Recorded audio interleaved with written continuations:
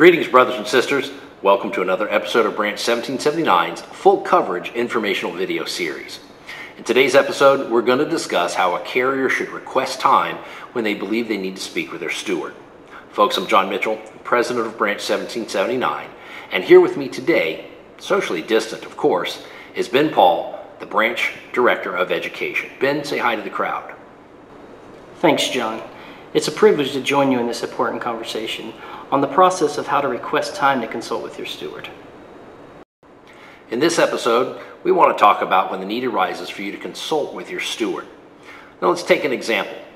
Let's say you've submitted a request for leave, management has either denied it or just flat out failed to respond to it. What do you do? Ben, what do you believe we should do? Well, John, in that example, you're going to want to speak with your shop steward.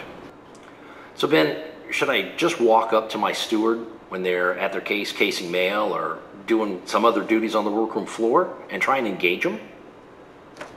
No, you have to request time from your immediate supervisor. This language is found in Article 17.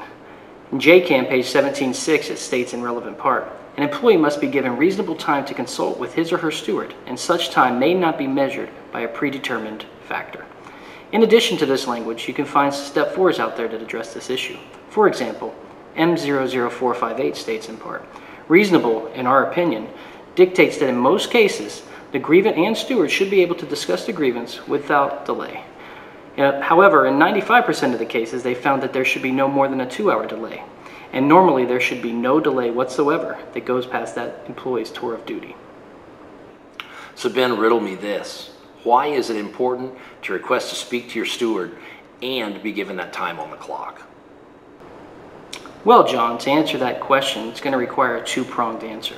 First, it's contractual. Second, it requires that you have some time with your shop steward, a little one-on-one situation to where you can discuss the matter in privacy, away from the distractions of the workroom floor, and so your steward can take notes just in case there's a grievance filed at a later time.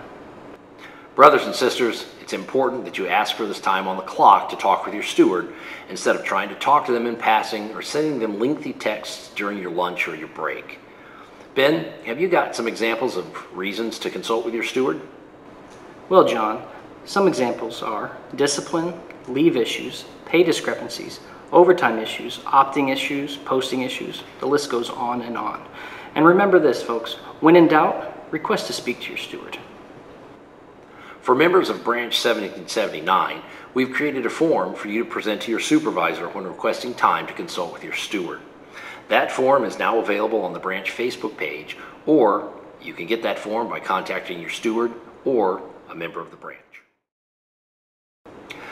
Ben, as we get ready to wrap this up, my knowledgeable colleague, do you have any other suggestions or insights that might be helpful? Remember, it's not a burden to see your shop steward. Your steward is there to represent you and file a grievance on your behalf. Also, this is your steward's duty, and more importantly, it's your right. Remember, if you don't get time to speak with your steward after you requested it, this would be a good idea then on your lunch or your break or when you're off the clock to reach out to your steward and let them know of your concerns.